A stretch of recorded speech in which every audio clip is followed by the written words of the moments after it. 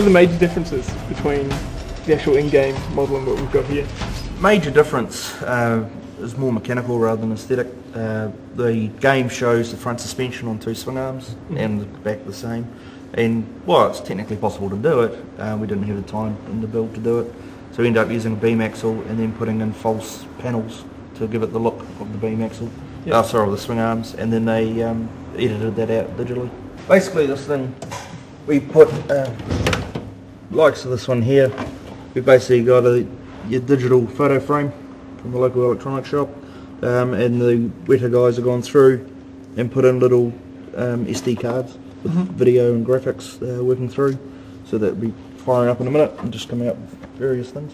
These guys here, the airbag controls, the vehicle sits on 4 airbags, so we can do the left side, the right side, the front, the back, all independently, or we can put them all up together and drop them all together.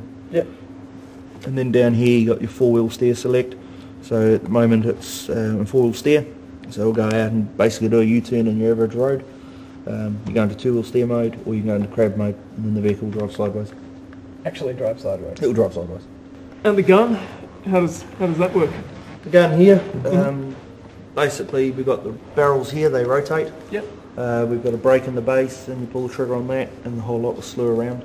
Yep. So if you're agile enough while the vehicle's moving, you can run around and just shoot in 360s. How safe is it actually? Pretty safe. We're sitting in the cockpit here. This is all solid steel, box section. It's all 100mm RHS down through here. So you could roll this thing quite safely and crawl out of the gap. Yep. Shall we see what it can do? Yeah, sure. Take it out.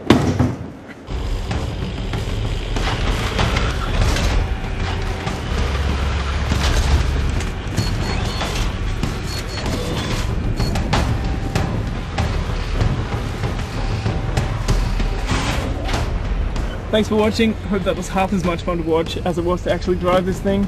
Stay tuned to oxmonline.com for more of this sort of thing, and we'll see you next time.